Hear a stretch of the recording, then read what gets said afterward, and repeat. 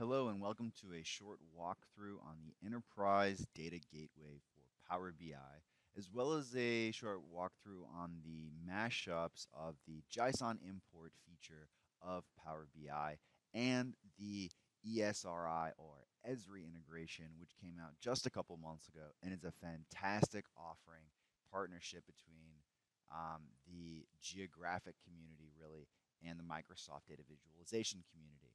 So for on-premises data gateway, the enterprise edition or the personal edition, the only two differences are that one can run under a service account and one can run when you are not logged in or when an individual isn't logged in and the other cannot. That's the enterprise versus the personal.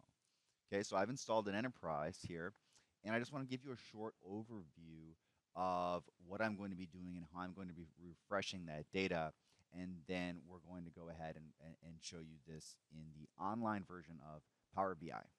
So we can see here that I've done a very nice Esri visualization here, pulling in JSON data from a government agency regarding to complaints on their banking services. And the great thing about Esri here is that what we can see is a context. We can see a context between the community here of when I look at my reference layers, I'm able to choreograph my data with incredible economic and geographic based data from diversity, USA household average, household income, median ages and per capita income, and population densities. I've chosen population density here. And one thing that I do want to note is that this aspect is directly updated by simply clicking the refresh button, which will ultimately go to the data source, in this case, which is a JSON data connection endpoint, and actually automatically refresh that. We can schedule this using the Enterprise Data Gateway, which I will show you shortly. But let me jump in really quick and start showing you how we actually derive this JSON data source. Of course, when you click on the Get Data, we can move down here, and we don't see JSON here, but if we click on more, we can go ahead and we can see JSON. We can also type in the word JSON and actually see it automatically get populated and updated. At which point we're going to be provided with a direct Windows UI, which in which case we can actually put in the URL and then pull in that information. Okay? So I'm going to jump into the actual query editing window and I'm going to edit this query. A fascinating thing you're going to see in here is as I'm cleansing this data, as I'm changing some of the data source and data type elements, all of these applied steps are actually recorded. So we can see here that even on, for example, let's look at this zip code data specifically. Now the zip code data, unfortunately, they've attempted to obfuscate this zip code data, right, in some instances with X's. Now I've gone ahead for the last two digits and I've been able to kind of make it generic by adding two zeros where there were two X's. You'll see here, there were two X's here. All I had to do was actually right-click this, and I can go ahead and click Transform, or I can click to replace values. In this instance, I typed in two X's, and I replaced with two zeros. Do I sacrifice a little bit of geographic accuracy? Yes, but without this simple and awesome feature, it wouldn't be possible. Other services such as MicroStrategy and Tableau do have similar capabilities here, but they're not really as direct editable, and you certainly can't watch all of the edits that you're doing up here in the applied steps, in which case you can actually click to change them or remove them entirely. You can also insert intermediary steps inside of here. So once you're done with your steps, you can just click apply and close. As I've not changed any of these, I don't have to click anything here. So I'm just going to close that out, okay? So we can see here that now I've actually done an overlay of the population density based on the number of specific consumer complaints that are derived from, again, my JSON web data pull, okay? But ultimately, I'm going to need to connect this information inside Power BI so that I can schedule automatic refreshes from my local SQL Server instance, okay? So if I go over and I'm going to go inside and I'm going to look inside Power BI specifically. Now, when you install the Enterprise Gateway, you might be a little bit surprised that nothing really happens. Once you install the Enterprise Gateway and the services are set up, You can go into services and update or change under what service account it's actually running under or et cetera.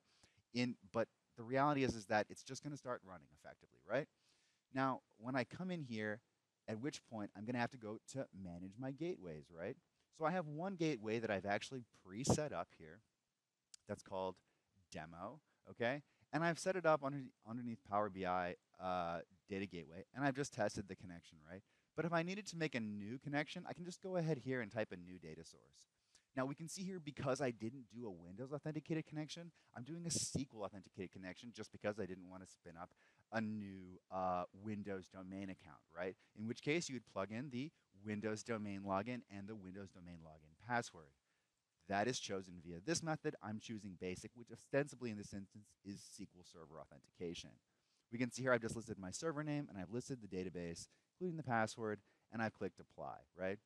Afterwards, you're able to actually go ahead and start adding individuals who are already authenticated to your Power BI service, and you can actually start adding them in if you want to have them be able to access this data source, right? So great, that's done, fantastic. Now I want to actually publish this Power BI file up to Power BI Online. So I'm just going to go ahead up here and click the Publish button, in which case I'm going to be prompted, because I've pre-published this, to just go ahead and replace this, okay? So it's going ahead, and now it's going to republish this, and I'm going to be able to slice and dice this and do whatever I need to do. So I'm going to go ahead and just click this, which is a hyperlink that will take me directly to my Power BI Gateway UI, rather. And we can see here Esri is taking a little second to load here just because it's mashing up lots of different data elements across and bringing in that valuable data here that, again, is best in class. You can't find anything else like this in the data discovery product window, to my knowledge. And now it's up, okay? So I can go ahead and I can click subscribe here, just like a couple other products. Tableau has this feature as well, but I can pin this to my live page, which is also similar to favoring it in Tableau. I can one-click refresh this. I can click explore. I can also do edit report. Edit reports is similar to web edits also in Tableau. However, this thing allows you to do even more. So I can go ahead and click here, and I have a full breadth of all of the things that I would like to do, even in the Power BI client, including refresh, duplicating, saving, pinning, adding text boxes, etc. I can swap back to the reading view, and here I am back again. So I hope this was a really nice walkthrough of just about breaking out the different types of data source connections you can do and how to refresh your data and publish it to your enterprise gateway, and have a great time working with the new edition of Power BI, which comes out with updates every single month. If you have any questions, please send me a message. Thanks so much.